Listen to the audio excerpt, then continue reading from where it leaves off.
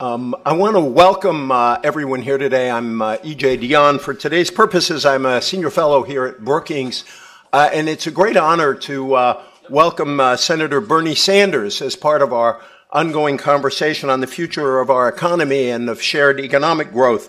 For those of you out there who want to comment on Twitter, the hashtag is Sanders at Brookings. That's AT, not the @ sign. That will just mess up everything. Sanders at Brookings. I want to say at the outset, before I do the formal part of the introduction, that it is a pleasure to welcome a self-described proud democratic socialist here to Brookings. These days the word socialist is thrown around as an epithet, and the socialists I know are insulted when President Obama is called a socialist because they argue he is too moderate to be a democratic socialist. But the thing we forget is the vibrancy of the democratic socialist tradition in the United States. And bear in mind, we're talking democratic, small d socialist, i.e. Scandinavia, not the old Soviet Union. And that in the American tradition, we are talking about people from Eugene Debs to Norman Thomas to Michael Harrington to people today like Barbara Ehrenreich. This is a lively American tradition that has influenced policy in our country in a great many ways. And so it is refreshing to have a senator who doesn't run away from a particular part of our American tradition. Senator Sanders is a junior United States Senator from Vermont. He spent 16 years in the House of Representatives, making him the longest-serving independent member of Congress in American history.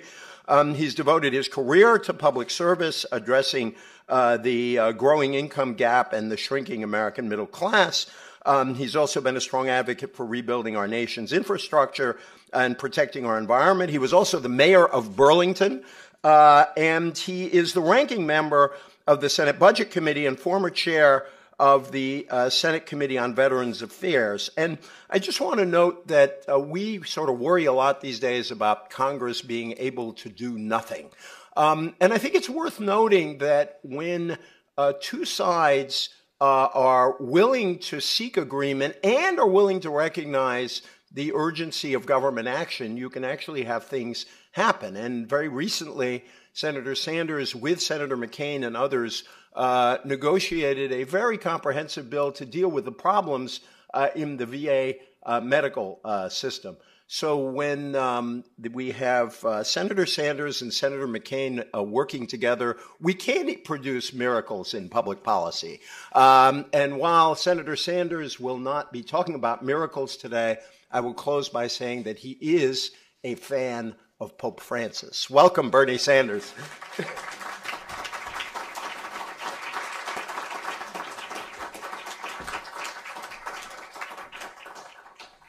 Well, let me begin by thanking Brookings for hosting this event, and thank EJ for moderating it, and thank all of you for being here this morning. Before I begin my remarks in trying to explain what's going on in our country and where I think we should be going, let me say a few words about myself, because my journey, how I got here, is, to say the least, a little bit different than many others who have been on this platform. I was born in Brooklyn, New York in 1941. My father came to this country at the age of 17 without a penny in his pocket and without much of an education. My mother graduated high school in New York. My family was never really poor. My dad was a paint salesman. He never made much money. My mother's dream was to get out of the 3.5-room rent-controlled apartment that we lived in throughout my entire life, but we never made that. She never lived to see that dream. And what I learned as a kid is what lack of money does to a family and the kind of stress and pressures that families that don't have the money they need, what happens to them. And that's a lesson that I have never forgotten. My wife, Jane, and I have been married for 27 years. We have 4 kids and 7 grandchildren. And without being overly dramatic, the truth is that my involvement in politics has everything to do with what kind of country I hope that they will be living in. As the longest-serving independent in American congressional history, let me very briefly describe my political journey, which is an unusual one. I first came to Vermont in 1964. In 1971, there was a special election to replace the senator from Vermont, Winston Prouty, who had passed away. And I ran for the United States Senate on a third party called the Liberty Union Party, and I received 2% of the vote. Next year, I ran for governor of the state of Vermont, and I received 1% of the vote. I was on the move, heading down. 2 years later, I ran for the Senate. Pat Leahy remembers that race because I ran against him. I received 4% of the vote, and then I ran for governor in 1976 and received 6% of the vote. And then I decided to give the good people of the state of Vermont a break, and I stopped running for office. But 5 years later, some friends of mine suggested that I could do well in a race for mayor of the city of Burlington, which, as you know, is the largest city in the state of Vermont. And in that race, I ran against a 5-term incumbent, a Democratic mayor. I ran as an independent, and nobody but nobody thought that we had a chance to win. Nobody. In that very remarkable election, and the point that I want to make here was a profound political lesson that I learned. We did what is not done terribly much today. We did coalition politics. And that is, we put together an extraordinary coalition of workers and unions, of environmentalists, of neighborhood activists, of low-income organizations. Very first press conference I had was at a low-income housing project, of women's groups, of college students. That's the coalition we put together. And that type of politics, of bringing people together around the progressive agenda, is something that I believe was right then and I believe is right today. I should also state that that campaign for mayor cost something like $4,000, and in the process, I personally knocked on thousands of doors in the city. On election night, when the votes were counted, we won the working class wards of the city by 2-1, something like 2-1, and we won the election by all of 14 votes. It was, in fact, the biggest political upset in Vermont history, and after the recount, the margin of victory was reduced to 10 votes. Now, without going into any great lengths here, and actually there have been books written about this, I took office with 11 out of the 13 members of the city council, those were the Democrats and the Republicans, in very, very strong opposition to my agenda. And trust me, if you think that the Republicans have been obstructionist to President Obama, you ain't seen nothing with what happened in my first year as mayor of the city of Burlington. But what happened, and this is also a lesson that I've never forgotten, by doing what we could do, despite the opposition, and reaching out to people, what happened is a year later, the slate of candidates that I supported won a huge victory against the people who were obstructionist. And the other lesson that I will never forget is that the year following, when I ran for re-election, we almost doubled the voter turnout, from what it had been when I first won. And the lesson that I will never forget, and what I believe, is that when you stand up for people and you keep your promise, people will, in fact, get involved in politics. And I think it was true then, and I think it's true today. In 1986, I ran for governor of the state of Vermont as an independent, received 14% of the vote. In 1988, I ran for the U.S. Congress. And in that election, I was told by my Democratic friends that I would be a spoiler, taking away votes and enabling the Republican candidate to win. In fact, the Republican candidate did win. With 41% of the vote, I got 38%. Democrat got 19%. 2 years later, I ran again for Congress, defeating the incumbent by 16 points. In 2006, with the retirement of Senator Jim Jeffers And with the support of Democrats, I won Vermont's United States Senate seat against the fellow who I think was the wealthiest person in the state of Vermont, who spent 3 times more money than had ever been spent in our state. Previous to that, I received 67% of the vote. In 2012, I won re-election with 71% of the vote. As mayor of Burlington, my administration took on virtually every powerful special interest in the city, in the state. We had a very active city attorney's office. Against the wishes of the developers and the railroad, we created an extraordinarily beautiful, people-oriented waterfront and a bike path on Lake Champlain. We developed the first municipal housing land trust in the country for affordable housing, an idea that has spread worldwide. We won national recognition for urban beautification by planting thousands of trees throughout the city, often using a lot of volunteers to make that happen. We made major improvements in our streets and sidewalks. We implemented the largest environmental program in the state's history by building a new wastewater facility to prevent untreated waste from going into the lake. We started a youth office, which created an extraordinary daycare center, a Little League program, after-school programs, and a teen center, all of which, 25, 30 years later, are still in existence today. We were the first city in Vermont to break its break our dependence on the regressive property tax. We made major changes in the Burlington Police Department to move toward community policing. We started a very active and successful arts center and women's council. And I say all of that to invite all of you to Burlington and the state of Vermont. It's a beautiful place to visit. In 1990, I became the first independent, non-Democrat, non-Republican elected to the U.S. House in 40 years. During my first year there, along with 4 other House members, we put together the Congressional Progressive Caucus, which today is one of the largest and I think more effective caucuses in the House. One of my first votes in the House was a vote against the first Gulf War. I believe that history will record that that was the right vote, as was the vote I cast years later against the war in Iraq, a war which has cost us many thousands of brave young men and women, untold suffering for those who returned, and has driven up our national debt by trillions of dollars.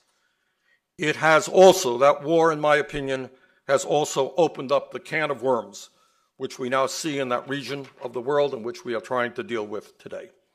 While a member of the House Financial Services Committee, I was one of those leading the fight against the deregulation of Wall Street. And I will never forget having Alan Greenspan up there visiting the committee, telling us how great deregulation was. I didn't buy it then, and I don't buy it now. I also opposed the free trade agreements that came down the pike, NAFTA, CAFTA, permanent normal trade relations with China. I never believed then, and I don't believe now, that forcing American workers to compete against people who make pennies an hour is a good thing for the United States of America. While in the House, I took on the pharmaceutical industry and the outrageous prices they charge our people, and how it is that they end up charging us far higher prices for the same products than are charged to the people of any other country. Was the first congressman to take Americans over the Canadian border, and will never forget women buying the same exact breast cancer drug for 1/10 of the price that they were paying in the United States.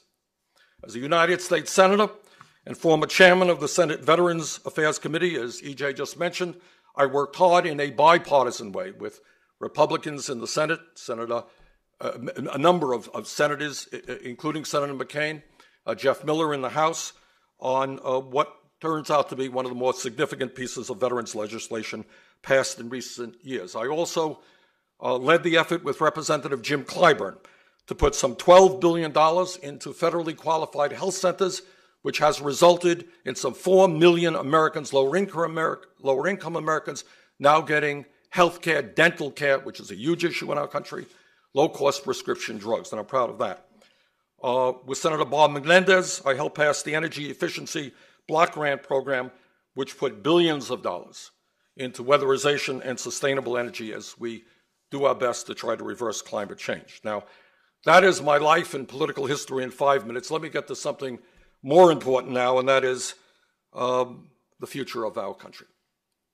On Saturday, just this last Saturday, I had been invited to speak in Harrisburg, Pennsylvania, and my friend and I were driving back to D.C., and we drove through Gettysburg, and we stopped there for a while at the battlefield monuments and the museum. And while we were there, we of course saw the Lincoln statues, and we read from his Gettysburg Address. And you all know about Lincoln's extraordinary Gettysburg Address, where he said a hell of a lot more than I said in 10 times as much time as he said it. But he said of a hope that this nation would have, quote, a new birth of freedom, and that government of the people, by the people, and for the people shall not perish from the earth, end of quote. What an extraordinary statement. And as we drove back from Gettysburg to Washington, it struck me hard that Lincoln's extraordinary vision, a government of the people, by the people, for the people, was in fact perishing, was coming to an end, and that we are moving rapidly away from our democratic heritage into an oligarchic form of society, where today we are experiencing a government of the billionaires, by the billionaires, and for the billionaires. Today, in my view, the most serious problem we face as a nation is the grotesque and growing level of wealth and income inequality. This is a profound moral issue, it is an economic issue, and it is a political issue. Economically, for the last 40 years, the great middle class of our country, once the envy of the world, has been in decline. Despite, and here's the important point to make that we have got to answer, despite an explosion of technology, despite a huge increase in productivity, despite all of the so-called benefits of the global economy, millions of American workers today are working longer hours for lower wages, and we have more people living in poverty than almost any time in the history of our country. Today, real unemployment is not the 5.7% you read in the newspapers. It is 11.3% if you include those people who are working part-time when they want to work full-time, or those people who have given up looking for work entirely. We don't talk about it. Pope Francis does, by the way, but we don't talk about the fact that youth unemployment in this country is 18%, and African-American youth unemployment is nearly 30%. Shamefully, we have by far the highest rate of childhood poverty of any major country on earth. Hear a whole lot of discussion about family values from my Republican friends, but nothing about the fact that almost 20% of our kids are living in poverty. Despite the modest success of the Affordable Care Act, some 40 million Americans continue to have no health insurance, while even more are underinsured with high deductibles, high copayments, high premiums. We remain today the only major country on earth that does not guarantee health care to all people as a right, and yet we end up spending almost twice as much per person on health care as do the people of any other nation. Now, as all of you know, there are a lot of angry people out there all across the country. Some of them are in the Occupy Wall Street movement and consider themselves progressives. Some are in the Tea Party movement and consider themselves conservatives. But let me give you an explanation as to why they have every right in the world to be angry. Since 1999, the typical middle-class family, that family right in the middle of the economy, has seen its income go down by almost $5,000 after adjusting for inflation. Incredibly, that family earned less income last year than it did 26 years ago, back in 1989. The median male worker, that guy right in the middle of the economy, made $783 less last year than he did 42 years ago. while the median female worker earned $1,300 less last year than she did in 2007. That is why people are angry. They're working longer hours for low wages. They're seeing an explosion of technology. They're watching TV and seeing all the great benefits, supposedly, of the global economy.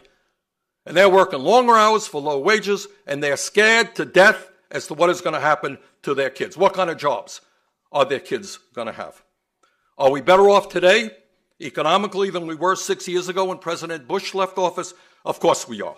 But anyone who doesn't understand the suffering, anxiety, and fear that the middle class and working families of our country are experiencing today has no idea about what's going on in the economy, and I fear very much a lot of the pundits here on Capitol Hill don't understand that. It might be a good idea.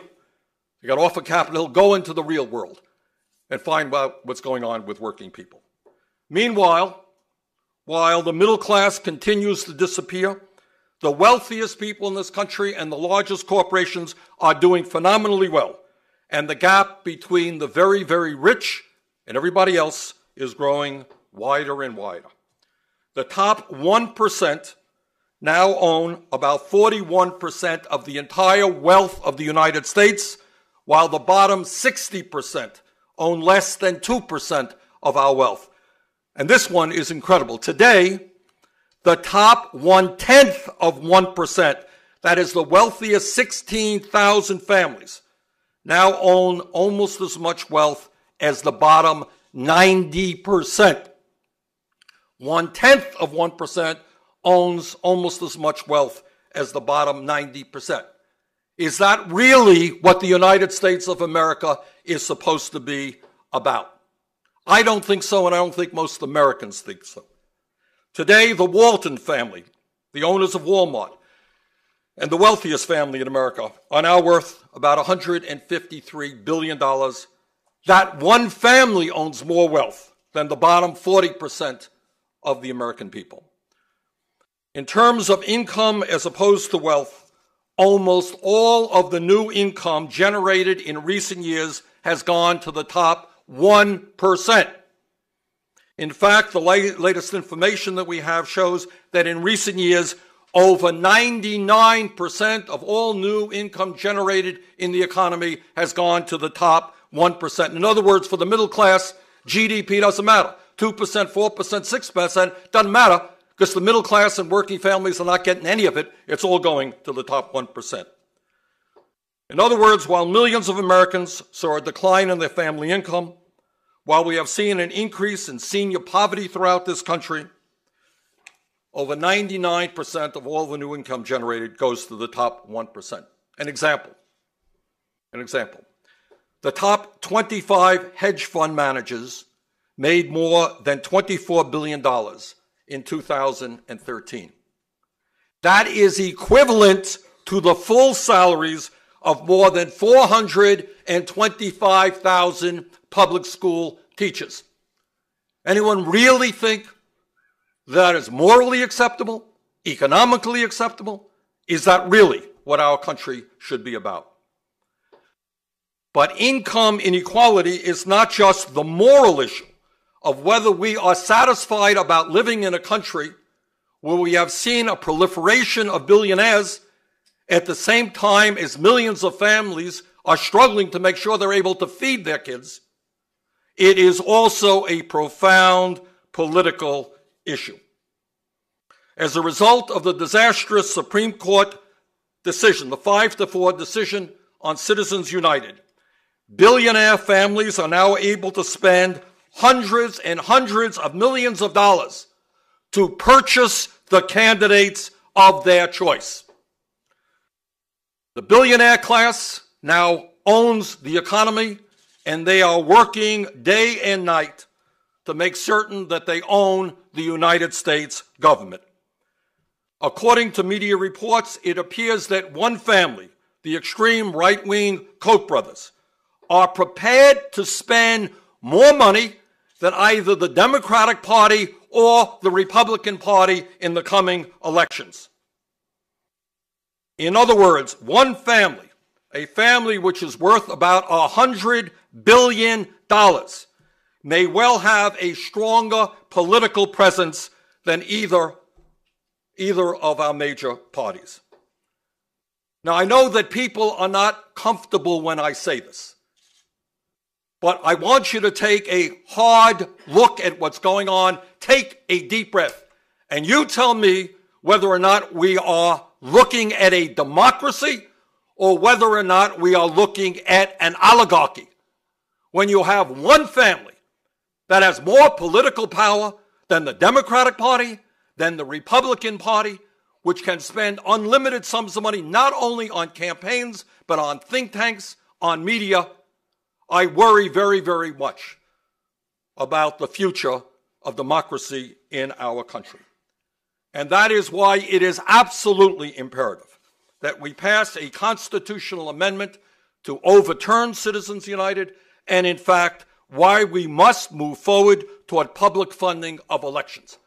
I want young people out there, whatever their point of view may be, who like the idea of public service to be able to run for office, to get involved in politics without having to worry about sucking up to billionaires in order to get the support that they may need. Now, given the economic crisis that we face, I talked a little bit about the political crisis. Given the economic crisis, and I laid out a little bit of what that's about, where do we go? What should we be doing? How do we rebuild the disappearing middle class and create an economy that works for all of our people? Last month, I introduced a 12-point program which I called An Agenda for America. It's available on my website, sanders.senate.gov, but let me very briefly summarize it. First of all, you ask the average American what the most important issue he or she is concerned about, and the answer is a four-letter word. It's called jobs. We need a major federal jobs program to put millions of Americans back to work. The fastest way to do that is to rebuild our crumbling infrastructure, our roads, bridges, water systems, wastewater plants, airports, railroads, and schools. It has been estimated that the cost of the Bush-Cheney Iraq War, a war we should never have waged, will total $3 trillion by the time the last veteran receives needed care. A $1 trillion investment in infrastructure could support 13 million decent-paying jobs and make our country more efficient, productive, and safer. And along with Senator Barbara Mikulski, I introduced that legislation 2 weeks ago. Further, we must understand that climate change is real, it is caused by human activity, and it is already causing devastating harm. We must listen to the scientific community and not Fox TV and lead the world in reversing climate change so that this planet is habitable for our children and grandchildren. And what that means, and we have the technology to do it, transform our system away from fossil fuel to energy efficiency, weatherization, and sustainable energies like wind, solar, geothermal, and other technologies. And when we do that, we not only lead the world in reversing climate change, we can also create many jobs. We not only need to create jobs in this country, we need to raise wages. The current federal minimum wage of $7.25 an hour is a starvation wage. We need to raise the minimum wage over a period of years to at least $15 an hour. No one who works 40 hours a week in this country should live in poverty. We must also demand pay equity for women workers who today earn 78 cents of what their male counterparts make for doing the same work. We must also end the scandal of overtime pay. We have people at McDonald's who make $25,000 a year as quote-unquote managers who work 50 or 60 hours a week, but because they are quote-unquote managers, they don't get overtime. Further, we must make it easier for workers to join unions by passing card check legislation. In my view, and this is relevant with the Trans-Pacific Partnership trade agreement coming down the pike, we need to take a hard look at our trade policies, which have resulted in the outsourcing of millions of good-paying jobs. I think the evidence is overwhelming. NAFTA, CAFTA, PNTR with China have failed. It makes no sense to me to continue a failed policy which leads us to a race to the bottom. We need new trade policies. We need to demand that corporate America start investing in this country and not in China. In today's highly competitive global economy, millions of Americans are unable to afford the higher education they need in order to get good-paying jobs. All of you know that hundreds of thousands of young people have literally given up on the dream of going to college, while others are graduating school deeply, deeply in debt. A few months ago, met with a woman in Burlington, Vermont. Her crime was that she went to medical school to become a primary care physician for low-income people. That was her crime. And the result of that crime was that she is $300,000 in debt. That is nuts. And what we have got to learn is that in countries like Germany, Scandinavia, many parts of the world, people who are competing against us, they are smart enough to understand that the future of their countries depends on the education their young people get. Their college education in graduate school is free. We have got to learn that lesson. Free public education does not have to end at high school. President Obama's initiative for 2 years of community college is a good start. We have got to go further. Further, as a nation, we cannot run away from the fact that the greed and recklessness and illegal behavior on Wall Street caused the worst economic downturn in this country, and in fact the world, since the Great Depression. That's a fact. I know it's easy not to talk about it, but that is the fact. Today, 6 huge Wall Street financial institutions have assets equivalent to 60% of our GDP, close to $10 trillion. If Teddy Roosevelt, a good Republican, were alive today, I know what he would say. And what he would say is that when you have 6 financial institutions issuing half the mortgages and 2/3 of the credit cards in this country, it is time to break them up. And I've introduced legislation to do just that. In terms of health care, we have got to grapple, as I mentioned a moment ago, with the fact we remain the only country, major country, without a national health care program. I believe very strongly in a Medicare for all single-payer system. Right now, in fact, on Wednesday, and I say this as the ranking member of the Budget Committee, my Republican colleagues are going to begin their effort to try to cut Social Security benefits. They're going to start off with disability benefits and go beyond that. In my view, at a time when senior poverty is increasing, when we have millions of seniors, and I meet them in Vermont all of the time, people are trying to get by on $12,000, $14,000 a year. We should not be about cutting Social Security benefits. We should be about expanding those benefits. As I mentioned a moment ago, we live in a time of massive wealth and income inequality, and we need a progressive tax system in this country which is based on ability to pay. It is not acceptable to me that a number of major profitable corporations have paid zero in federal income taxes in recent years, and that millionaire hedge fund managers often enjoy an effective tax rate which is lower than truck drivers or nurses. It is absurd that we lose $100 billion a year in revenue because corporations and the wealthy stash their money in offshore tax havens like the Cayman Islands, Bermuda, and other places around the world. The time is now for real tax reform. So let me conclude by saying this. The struggle that we're in now is not just about protecting Social Security or Medicare or Medicaid or making college affordable to our kids or raising the minimum wage. It is something deeper than that. It is about whether we can put together a vibrant grassroots movement all over this country, which says to the billionaire class, sorry, government in this country is going to work for all of us and not just the top 1%. Thank you very much.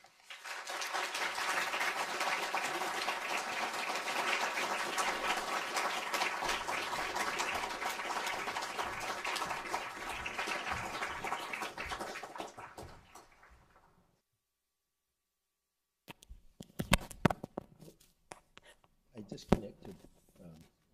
I'm going to wait for the cameras. I got to connect here. Hold on just a moment. Sorry about that.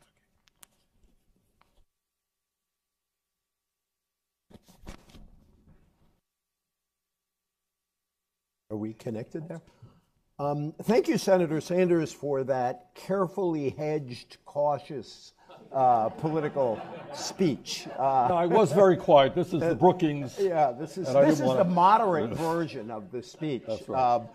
I have a whole lot of questions I would like to ask. I'm going to try to limit myself to a few, and then I want to bring in the audience. I am going to have a bias, which I hope you'll forgive me for. First, I'm going to ask members of the media to ask questions because they're bringing this to other people, but I will open it up to everyone before we're done.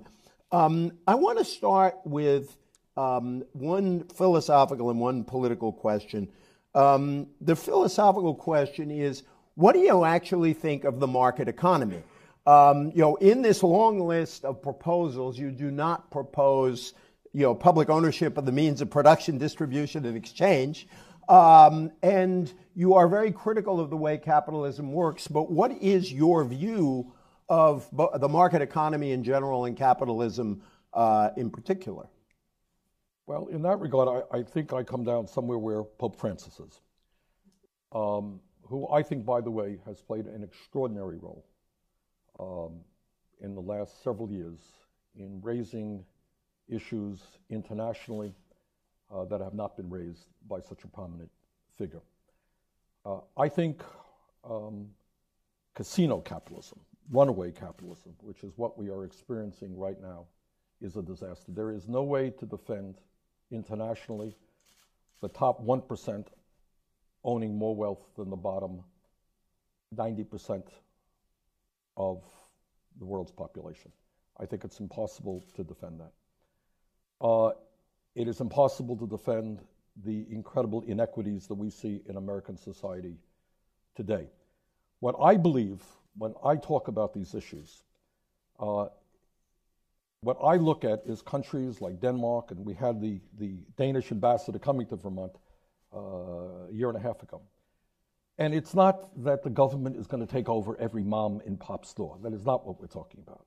But what we are talking about is that in a democratic, civilized society, the basic necessities of life should be available to all people. Not a radical idea. It exists in Scandinavia and elsewhere. Should everybody have a right to health care? The answer is yes. Should everybody, regardless of their income, be able to get as much education as they need? The answer is yes. In the United States, when you have a baby, we managed some years ago to do the Family and Medical Leave Act, and you get 3 months off if you work for a large company without pay. How many Americans know that all over the world, women get 6, 8 months off with 3/4 pay in order to bond with their babies? When you get old, you should have strong retirement security, stronger than we have right now. So, EJ, capitalism, does a lot of good things. It creates wealth. You got a lot of vibrant small businesses, a lot of entrepreneurs who are coming up with fantastic ideas. That is great. But we cannot, at the end of that process, have a situation where a handful of people own so much and so many people have so little. So the government plays a very important role in making sure that all of our people have the opportunity to succeed in life. Now, you hint at this, but I'd like to ask you to be more specific. This is a very ambitious program, $1 trillion investment in infrastructure, broader rather than narrower Social Security, free higher education, and so on. How are you going to pay for this? Well, it addresses the issue of income and wealth inequality, and you're doing two things at the same time. For example, in terms of Social Security, everybody in this room understands that if somebody is making $10 million a year, somebody is making $118,000 a year. Both people are paying the same amount into the Social Security Trust Fund. If you simply lift the cap and you begin taxing people not at $118,000 but at $250,000, you will extend Social Security for decades and be able to expand benefits.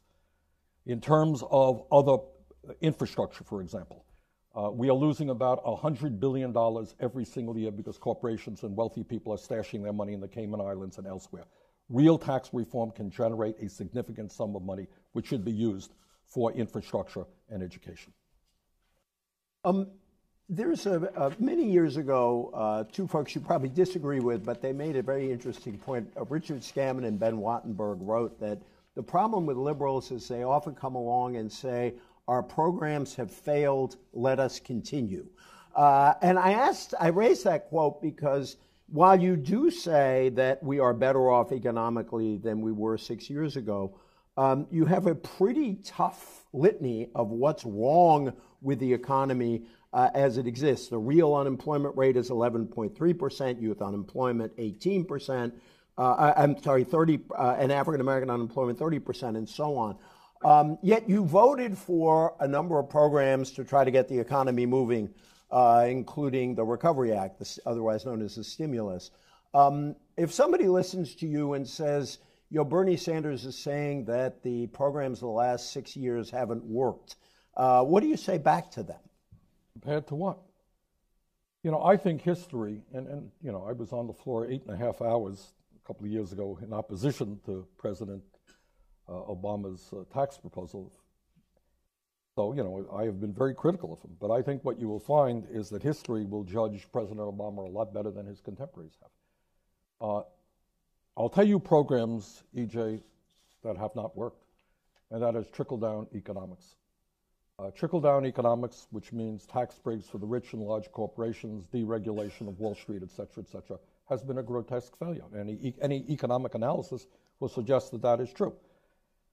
Has the Obama programs, has the stimulus package worked? Of course it worked. It created millions of jobs at a time when we desperately needed those jobs. So I would argue, in terms of infrastructure, putting money into infrastructure and creating jobs, it's not a question of whether it works. How do you ignore the fact that our infrastructure is crumbling? So I am proud to defend, in terms of single-payer healthcare. All over the world, I live 100 miles away from the Canadian border. They have a conservative premier. They have a single-payer healthcare system under a conservative premier because it is more cost-effective, provides healthcare to all of their people. But more generally, I mean, I guess, when you look back on the last 6 years, what would you have done that we didn't do to get the economy moving, to deal with some of the problems you're talking about here? I would have been stronger than President Obama in a number of areas. I think he missed the opportunity politically of doing what Roosevelt did when he was elected and making it clear to the American people what is happening and why is it happening. When he was elected, this economy was on the verge of collapse. Financial system maybe wouldn't make it. And at that point, what he should have done is what Roosevelt did. He should have looked in that camera and said, you know what? What Roosevelt said was, the economic royalists hate me and I welcome their hatred because I'm going to take them on. I think that's what President Obama should have done. He said, these people have destroyed millions of lives because of their greed and recklessness. I will take them on, and we're going to rebuild an economy so that it works for all people and not just the very wealthy. I voted for the Affordable Care Act. I think it has done some good things. As I mentioned in my remarks, we managed to get $12 million into community health centers, very important. I would have gone forward trying to fight for a single payer, or at least greatly expanding Medicare, making it simpler, more inclusive. What do you say to folks who put a heavy emphasis now on the cost of retiring baby boomers? In other words, basically you're saying that if we simply lift the cap, we can cover that problem. Is that your answer to that critique? We are exactly where people anticipated we would be when the last Social Security adjustments were made. No great surprise. People can add, they do know demographics. And right now, just a couple of points on Social Security, because there's a lot of misinformation that goes out there. Social Security is not going broke. There's $2.8 trillion in the trust fund, can pay out every benefit owed to every eligible American for the next 18 years. Social Security obviously doesn't add to the deficit because it's paid for by the payroll tax, independent source of revenue. So the answer is yes. Should we strengthen Social Security? Absolutely. And the way to do that is to lift the cap. I would start at $250,000. Is there a place for something like Wall Street in a Bernie Sanders economy? Well, look, banking plays an important role, obviously, in our society. And in that, I'm pretty conservative. What banking is about, traditional banking is, I work, I make money, I put it in the bank. I get a guaranteed interest rate. The bank then invests money into the economy. What has happened in recent years is something radically different. Wall Street, instead of being the grease for the economy, taking money in and getting it out to small businesses, medium-sized businesses. What Wall Street has become is an island unto itself, where its goal is to make as much money as it can in however way that it can do it. And I don't want to, again, try to be, too dramatic here. I happen to believe that the business model of Wall Street is fraud and deception. And as you know, recently you pick up the papers every single day, there's another large bank that is fined, reaches a settlement with the government. So their job is, banking plays an important role. It helps get money out to the economy, the businesses that are producing products, producing services. That is what we want from the banking community. We don't want a small number of people coming up with incredibly complicated, speculative, dangerous financial tools. And then when it all goes down, the taxpayers of this country bail them out. That is what we don't want. By the way, the headline on the event so far is Bernie Sanders calls himself pretty conservative. I just want you to note that. I will ask this question just to get it out of the way. Are you running for president? And if you are, will the result be closer to the 1971 special election or the 2012 re-election? Well, with a little bit of luck, we're beyond 1971. But let me just say this. No great secret. I am giving thought to running for president of the United States. At a time when the middle class is disappearing, when we have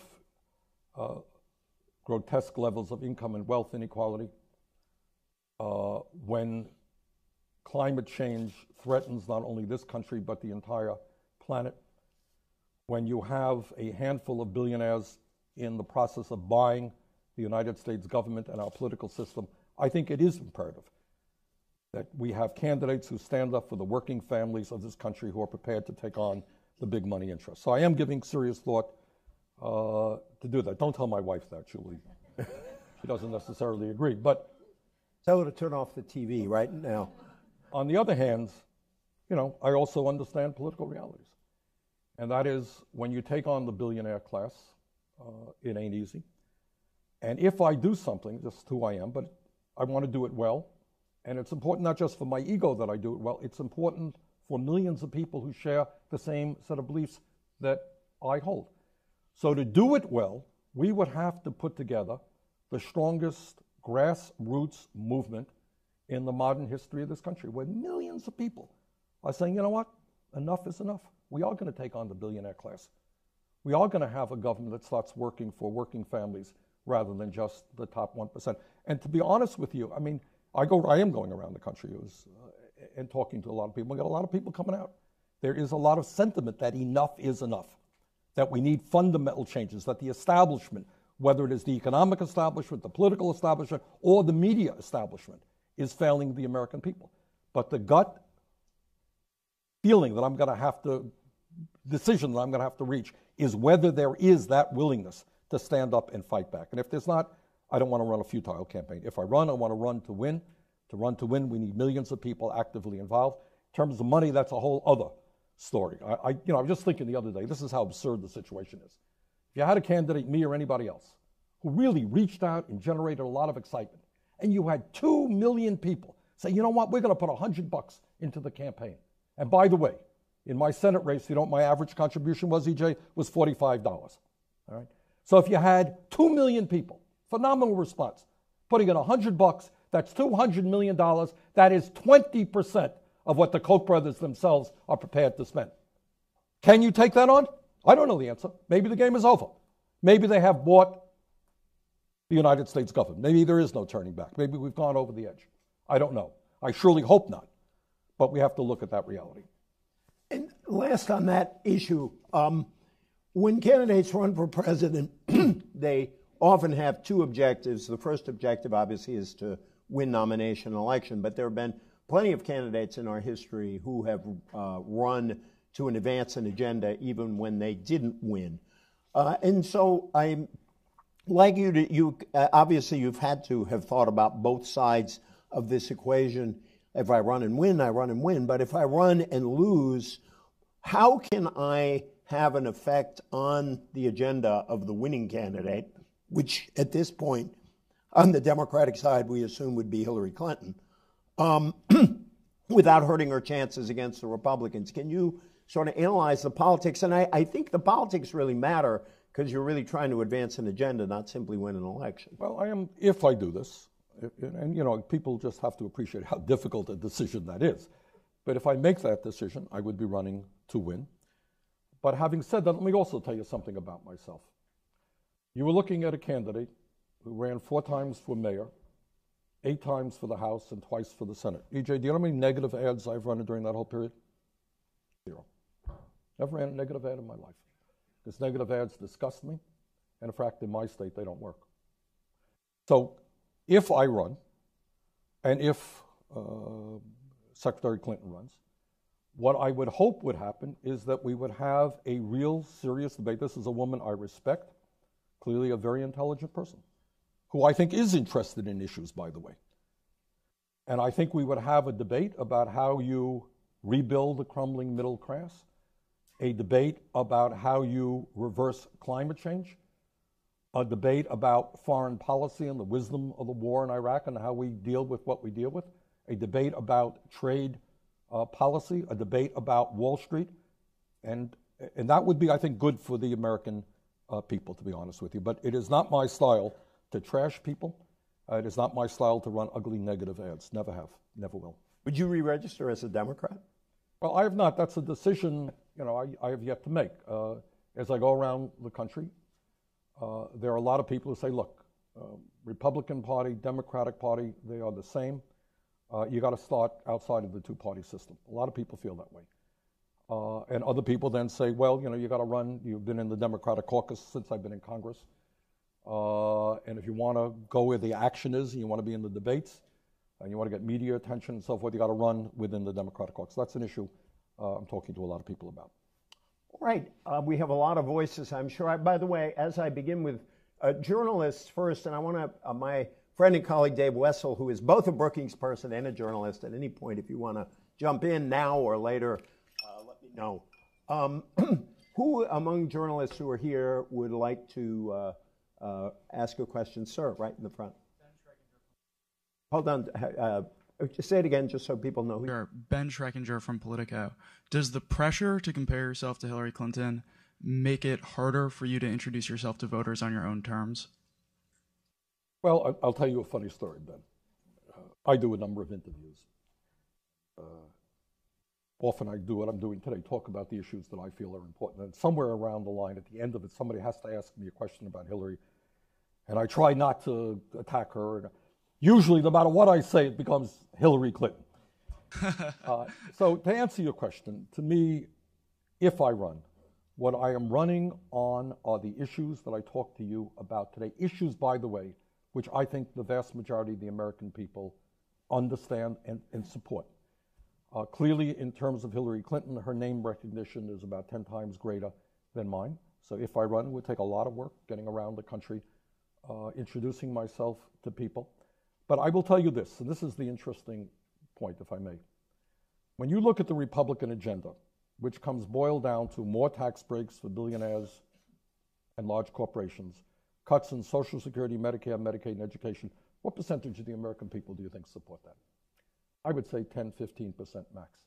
When you look at the agenda that I am talking about, a massive jobs program to put people back to work, to rebuild our infrastructure, raising the minimum wage, tackling climate change, we have a lot more support. So the question is how we get out to people and how we bring people together to go forward. And do you view the working families endorsement of Elizabeth Warren as a setback? Well, I'm not sure that Senator Warren is going to be running for office. Do you have a thought on Senator Warren while we're here? Let me tell you, I knew Elizabeth Warren before she was Elizabeth Warren. She was a mere brilliant Harvard Law School professor. And we brought Elizabeth Warren to Vermont to do town meetings, and she blew me away with her ability to deal with complicated economic issues in a language that people could understand. We did town meetings around the state. So I am a big fan of Elizabeth Warren, and Elizabeth and I work together on a number of issues. Thank you. Way in the back there. Thank you, Kevin Cerulli with the Hill. I'm wondering if Senator Warren, though she said she's not running for president, if she were to get in the race, would that change your plans at all for 2016? This is kind of what media does. They like speculation. Sorry. You'll forgive me, I'm not much into speculation. Mark, do you want to come in? Yeah, Mark Shields up here in the middle. Welcome, Mark. It's great to have you here. Thank you, EJ. Thank you, Senator. No one would accuse you of being mourning in America with your presentation today. Without the you, with a you, maybe. But what does give you hope? Thank you, Mark. And my wife often tells me that after I speak, we have to pass out the tranquilizers and the anti-suicide kits. So I've been trying to be more cheerful. You didn't catch that, obviously. I'll tell you, there's another part of my speech that I often give, and I'll tell you where I am optimistic. And this is serious stuff. Regardless of one's political views, if we sat in this room, Mark, 30 years ago, and I would say to you, I think our country, which has a terrible history of racial prejudice, say in the year 2008, would elect an African-American president of the United States, and what the hell, maybe re-elect him 4 years later, that we would overcome our racism and do that, you would have said, what are you smoking? That ain't gonna happen. That's what you would have said. We did it. We did it. 30, 40 years ago, you had 1 or 2 members of the United States Senate who were women. Today, we have had states where governor is a woman, senators are women, members of Congress are women, and while we still have a long, long way to go to break down sexist barriers in this country, nobody would deny that we have come a long way. I remember when I was mayor, I appointed the first woman police officer back in the 1980s. What a big deal that was. Walk around Capitol Hill today, it's not such a big deal. Overcome huge barriers in terms of sexism. Disability issues. When you and I were kids and families had a baby born with a disability, there was an embarrassment in the part of the family. Kids were institutionalized. Today, we have come a long, long way as a result of the ADA and other programs where kids with disability are loved and welcomed into our schools. They're part of our community. We have made more progress on that than anyone would have dreamed of. And last but certainly not least, and I know this firsthand because the state of Vermont helped lead the effort with regard to civil unions. If you and I were talking 10 years ago, and you said, I think in maybe some of the more conservative states in America, gay marriage would no longer be a big deal in the year 2015. You would have thought that would be completely crazy, right? And yet, I go to schools in the state of Vermont, I go to the conservative parts of the state, and I ask kids, well, what do you think about gay marriage? And they look at me like I'm crazy. What are you talking about? What's the problem? Not a problem. So you asked me about optimism. Those are the areas, some of the areas, where we have now taken it for granted. Yeah, you got a black president in the United States, so what? 20, 30 years ago, nobody dreamed that would be possible. So I believe we have the capacity to change. I think what we're up against now, by the way, is something tougher, though. Because you're taking on the greed and the power of a billionaire class, of a Koch brothers who are out to destroy Social Security, Medicare, Medicaid, etc., bring us back to the 1920s and have the money to try to do that. This is a tough fight, but I am optimistic. I think we have the capacity to bring change to this country, and we have done it in recent years. Thank you, Mark, for allowing the senator to listen to his wife's advice. That was very helpful. Dave, could I? Oh, no, okay. Who do we have over there? The gentleman who's got his hand up right there. Thank you. Could you identify yourself? Yeah, my name is Peter Gluck. Senator, I'd like to ask you your opinion on the speech that Prime Minister Netanyahu is planning to give to Congress, and would you consider boycotting it? Yes. I think, look, we have again, people disagree. The President of the United States heads up our foreign policy, and the idea that the President wasn't even consulted, that is wrong and not a good thing for our country. Are you thinking of not going? Yes. I'm not thinking Have you decided yet? Or I'm not thinking of not going. I am not going. I may watch it on TV, but I'm not going.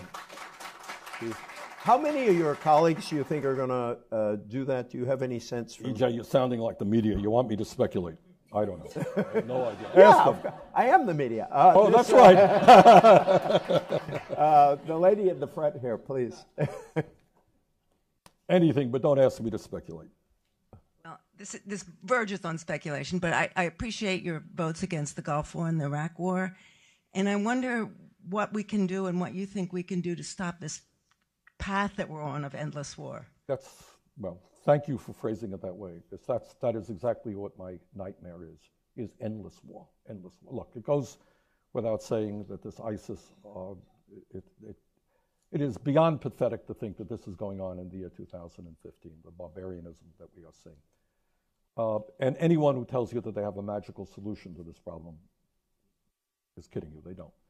But what I do believe, the most important thing that we can do is to demand that the people in the region play an extremely active role militarily and politically. It will shock people in this room to know that the country that has the fourth largest defense spending in the world is not France, not the UK, it is Saudi Arabia, owned by a group of billionaire folks. Well, you know what? That's their neighborhood. And I think the United States and the Western world should be very supportive. But I think nations in that region are going to have to put some real skin in the game, more than they are right now. Can you imagine a use of force resolution against ISIS that would be framed in a way you could vote for? Again, I don't, look, ISIS is beyond, what they have done is, you can't even speak about it, it is so horrible. And I want to see them destroyed. But as this woman aptly pointed out, there are some of my colleagues in the Congress who really have in mind an endless war. I mean, God knows how many years we were in Afghanistan and Iraq. And I was chairman of the Veterans Committee. You got 500,000 men and women that came back from Iraq and Afghanistan with PTSD and traumatic brain injury. Thousands of lives been terribly impacted.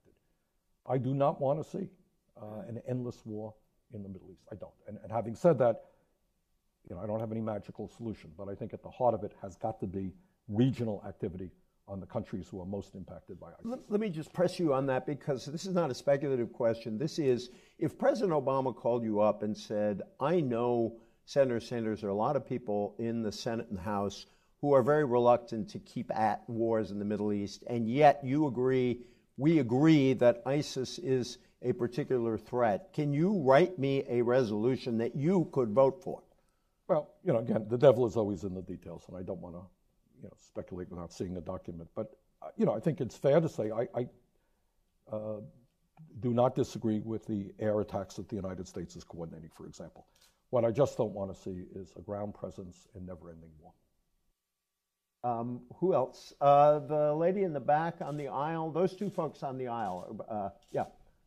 Thank you. Leandra Bernstein, Sputnik International News. Just had a follow-up question on what you've raised about the oligarchical trend in U.S. politics, and I'd just like to know what kind of impact that has on the United States as a world leader. So how this trend in the U.S. impacts economic justice worldwide. Well, thank you. That's a great question. I mean, I'll answer it in a couple of ways. First off, the way it impacts American politics, and again, I don't mean to be, everyone knows my political views, so I don't mean to be overly partisan here, but if you were the Republican Party or any group of people, you really think that you would put up the Keystone Pipeline as your first order of business? Well, I'm against the Keystone Pipeline, fought it very hard, but regardless, other people in the room may disagree with me. Do you really think that a Canadian pipeline, which will provide 35 permanent jobs, is the most important issue facing America? You would make U.S. Senate 1. That's your first bill. Or do you think it may have something to do with the fact that the Koch brothers are major owners of leases in that part of Canada? How it impacts our foreign policy is that I'm afraid people who have the money will have more influence than will ordinary Americans in that debate. I'll give you one example of something where I want to applaud the president. This did not get a lot of attention. The people of Greece are hurting terribly. Unemployment in Greece is 25, 26%. Their economy has shrunk by a quarter. There are people living in dire poverty right now. And right now what you're having is an effort on the part of the European Central Bank to talk about more austerity for Greece rather than letting the new government start implementing the agenda and the promises that it made. And President Obama spoke up on that issue and talked about how more austerity in a country whose economy is shrinking is not the way to go. But to answer your question globally, the problems that we're facing in the United States are not dissimilar to what many other countries are facing around the world. More and more wealth and income inequality, more and more austerity. And I think the American people have got to work with people around the world to say that when you have a handful of billionaires owning as much wealth as half of the people in this world, we need radical changes in the way we do economics. The gentleman right there. Yeah. Thank you. Larry Checco, Accountability Central. I agree with most of what you say, Senator. I would offer one caveat. If you're going to invite people to Vermont, to Burlington, do it in the summertime. The skiing is good, too. But, you know, to keep away from speculation, I might offer this as a comment. What scares me a little bit is, are you willing, if you don't go over to the Democratic side to run as a Democrat, would you run as an independent? Only because, are you willing to be the son of Ralph Nader? No, I will not. I will not be a spoiler. There are ways to do this, but let me make it very clear. I will not be a spoiler and elect some right-wing Republican. The gentleman in the back, somebody tell me when we are running short of time. We're at the end. All right, I'll let this gentleman will ask the last question so you have a heavy weight on your shoulder. That'll be a good one. Senator, thank you. I've talked to some of your constituents in Vermont, and they have said something that they like about you and charm about you is your independent nature and the fact that you're I don't charm. know that's the word they usually associate. Yeah. I'm keeping it nice. Acquired taste. The fact that you're an independent, they like that. Do you think that if you become a Democrat to run for president, does that hurt you with not only your constituents in Vermont, but people around the country who may vote for you and like the fact that you are not affiliated with the party right now? Well, that is the dilemma, as I mentioned earlier. I think, I could be wrong on this, but I think in the last election, for example, in Vermont, I think we got about 25% of the Republican vote, which is illustrative. I think you have a lot of working class Republicans who are not uncomfortable with what I am saying. And I think in Vermont and around the country, you have enormous numbers of people who say, you're not a Democrat, you're not a Republican, I don't know what you stand for, but I'm with you. Because there is so much frustration with the two-party system. So yes, that is one of the calculations. On the other side, and this is, you know, why I'm getting bolder and bolder, trying to figure these things out. On the other hand, you know what? I am not Mr. Bloomberg of New York, and I don't have billions of dollars. And to try to put together an independent political effort, you would have to spend an enormous amount of time and money and energy getting on the ballot in 50 states. Will the media cover you if you run as an independent? So these are some of the issues that, you know, I'm wrestling with. I just want to close by saying that the late Mike Harrington used to say that he was for the left wing of the possible. And I think that Senator Sanders is pushing the definition of the possible, and I thank him and all of you for a very enlightening exploration of what can be done, and if I may use the phrase, what is to be done. Thank you very, very much. Thank you.